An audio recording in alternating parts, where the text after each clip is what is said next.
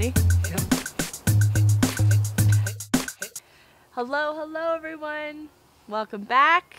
It's Ben and Ashley. Welcome to our channel if you are new. In today's video, we are going to talk about jaundice in babies. From our experience, our little boy was born 6 months ago and was born with jaundice. And it's something that a lot of babies are being born with these days, right? Yep, big time. Yeah. Yeah, and so, you know, our story, just to kind of quickly summarize our story, if you haven't seen our video we did already on our birth story, Yeah. that goes into a little more detail on the full story. But to just kind of summarize it, you know, our baby had jaundice.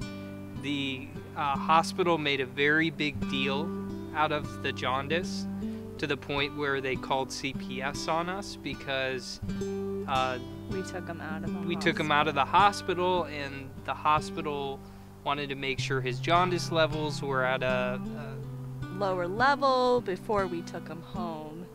And long story short, we knew that, you know, we could care for him much better at home and get the levels down. more of a natural way. Yes. Sunshine, eating the right foods, Yes. feeding you the right foods. Yeah, So opposed to putting him under the blue light therapy. Is that what it's called? UV light. The therapy. UV light therapy at the hospital. We wanted to do it the natural way. And he's fine. His jaundice levels were down literally the next day because we were then forced to have him tested. So yeah, check out that video if you missed it. Lots of good info in it. But this video, we're gonna talk about baby jaundice. And why it happens, and yeah, what's the root cause of it. And this is just, you know, this is our story. You know, every person is different, right? So we're just gonna share our experience with jaundice. Right. Yeah. That's not to say that your experience is jaundice is gonna be exactly like ours, but we're just sharing our experience. So Totally, yeah. Do your research. Yep. This is just what we've gathered as far as information and what feels good to us, and you know, use your own intuition and what seems right for you and your family. Yep. So when we were in the hospital, we had to talk to the doctor about taking the baby out of the hospital. So when we had that conversation, the doctor was trying to instill fear in us that, hey, look, if you do not, if those jaundice levels get too high, then your baby could get, what is it, It's kernicterus. I don't know how to pronounce it exactly. But they printed out this sheet, Yeah. and they showed us what it was, and they said basically what it is when the jaundice bypasses the liver, it then goes into the blood-brain barrier, which then can cause permanent brain damage to the baby. So from the hospital's perspective, they were just trying to cover their butt, which That's fine. we totally get. You know, we have our views on what jaundice actually is, and we know that jaundice is an overburdened liver. And we've learned this information comes from medical medium Anthony William, and like Ben said, it's an overburdened baby liver. They come into this world and the liver isn't working at 100% like you might think, because there are so many toxins nowadays that, you know, mom and dad pass down toxins to the baby, and that's already in their liver. And then, you know, some babies might get new medical treatments right when they're born. That's adding more toxins to the liver. And, you know, so at best it's maybe working at 70% is what we've learned. But in most cases, it's a lot less. And that it could be a lot less, especially if it's a really stressful pregnancy or complicated birth, because that's also adding stress to the baby. And if the mom has a extremely overburdened liver, we also learned, and this was so surprising to learn, was cool. Yeah. is that it's not cool, it's just interesting. Well, it was an interesting fact. Yeah, so when the mom has a really overburdened liver, and when she's pregnant, it'll start using the baby's liver also as a filter, because they're connected. And so then that's really adding more burden to the baby's liver, which is just, a no-brainer case for jaundice. Yeah, so that's why it's important that the mom takes care of the liver, because anything that the liver can't handle, it ends up falling on the baby, which then can cause jaundice. And when a baby is born, they immediately try to intervene with the baby and give them all sorts of different medical treatments. Yeah. And we denied all of that stuff, but that could have even overburdened his liver even more. Yeah. So we're so glad that we decided not to do any of that stuff. Yeah. So I mean, that aside, like not doing that, his burden was still, or his liver was still overburdened. And we've been cleansing for almost 5 years. Almost 5 years now. So when he was born, a little over 4 years, but still, like we're in our 30s and we've had years of like build up in our livers, and unfortunately it gets passed down to our children. Yeah. So the jaundice for us wasn't as much of a big deal. We actually looked at it as kind of a good thing, because now his body was kind of telling us that, hey, he's got to work on his liver, so we got to give you all of the right foods to then heal his liver, and we need to start giving him the right stuff too. Yeah. Right? Yeah. And another thing I don't think we mentioned was, so when like all babies are born, their liver is really trying to rev up, right? Like it's not working yet. Like it's trying to learn how to rev up and work, and it has like over 2,000 chemical functions that it has to do. So, it's like trying to work itself up, plus it's battling and trying to filter all these toxins if it has an overburdened liver.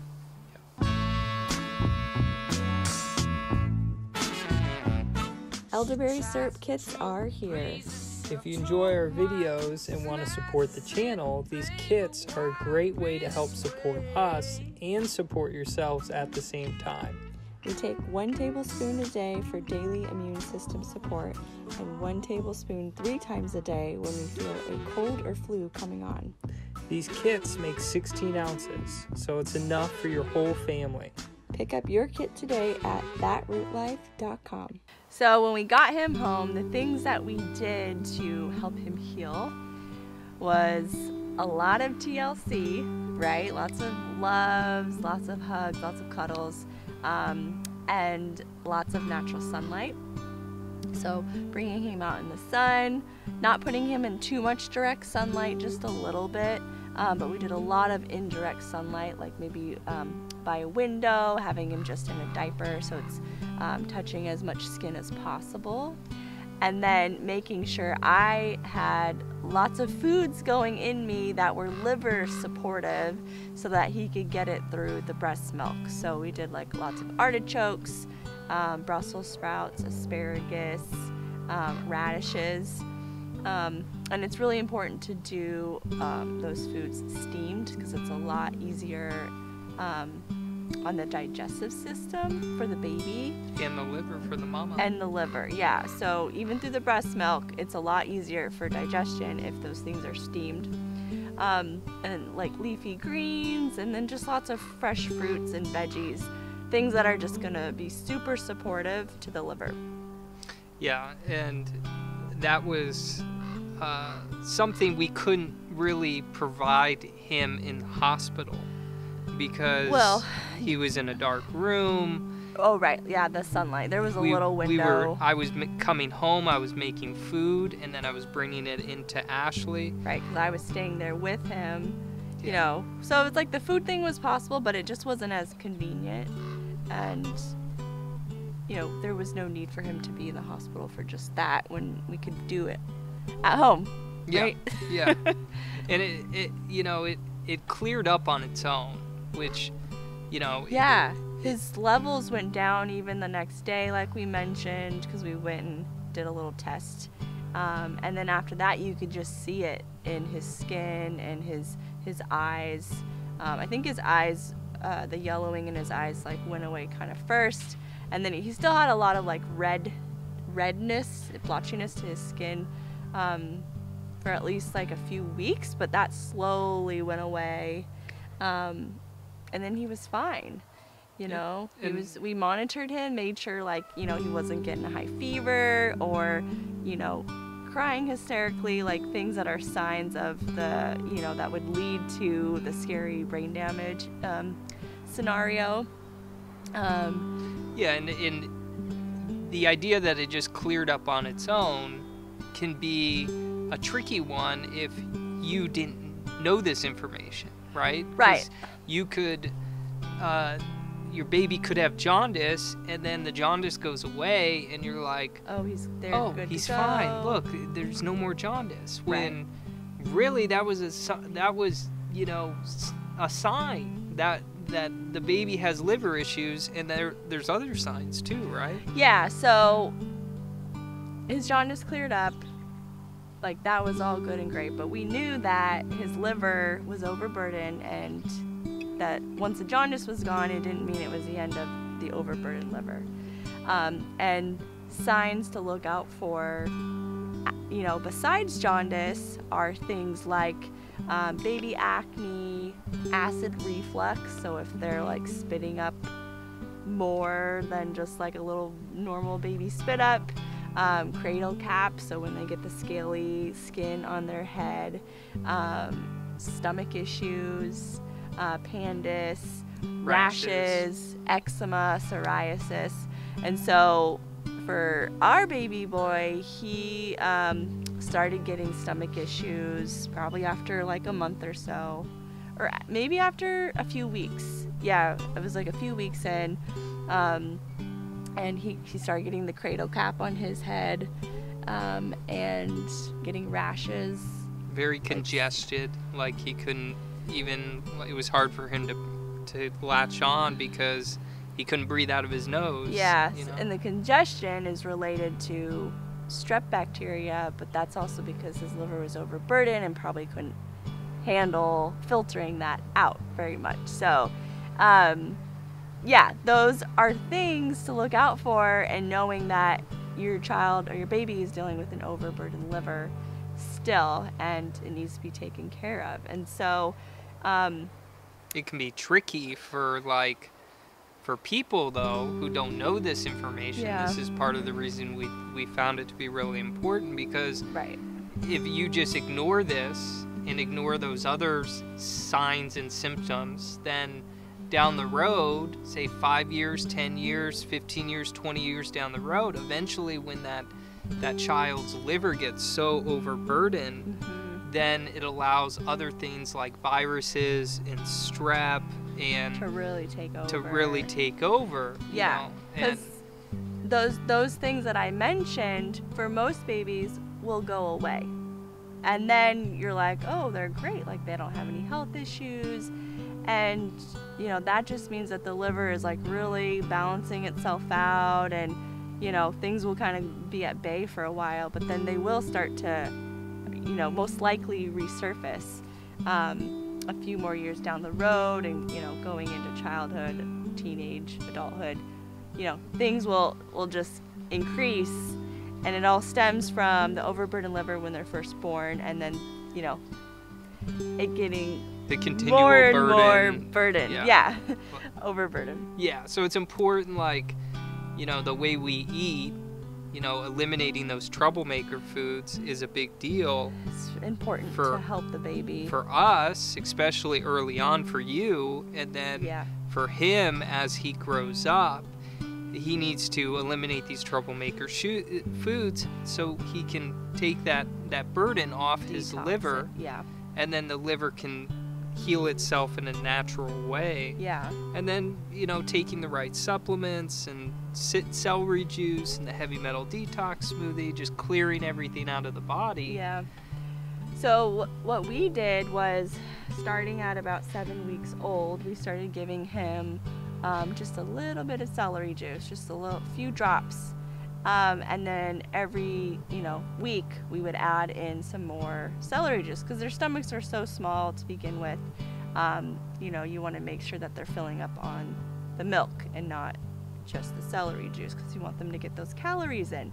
But, that is something that we actually probably would have started sooner, had we known that it was okay. But we, got some guidance from a health practitioner in the medical medium community, and got him right on that celery juice. It's like our intuition knew. Was saying, do it. Do it. So, next baby, we would definitely start it sooner. So celery juice, really important to help cleanse the liver, even if it's just a few drops, and adding on to that.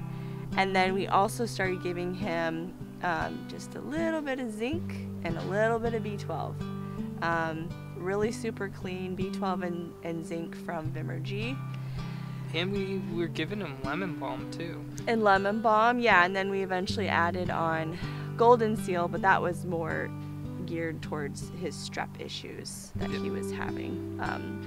But the zinc and B12 are super important for the immune system and helping the liver. Yeah. And so, that was mainly what we were doing with him. And then we were giving you all the right foods, which we already talked about. Yeah, I eat all plant-based. I've, eliminated the no foods that medical medium lays out from my diet for the last 5 years now, and I've continued that. That way I'm not feeding any viruses or bacteria, and not overburning my liver, and just supporting the baby's liver too. All right, so that's it. That's everything you need to know about baby liver, and we hope this helps you out, because being in the hospital or even just being at home having a baby can be a stressful thing. And then, my gosh, yeah. Your baby comes out and it has jaundice and it kind of freaks you out. So we hope that this video will help you better understand baby jaundice and help give you a calmness in a very stressful time in your life. Yeah, and if you guys have any questions, please reach out. If you're coming into this and not, this is the first time you've heard of this medical medium information, it could be kind of overwhelming and, just different to hear this type of information. So feel free to reach out, and we can help guide you on, looking into that information and just understanding everything better, and, the lifestyle that we live. Yeah, totally. So. Well, we hope you enjoyed this video. We will see you guys on the next one. Okay, see ya. Bye. Bye.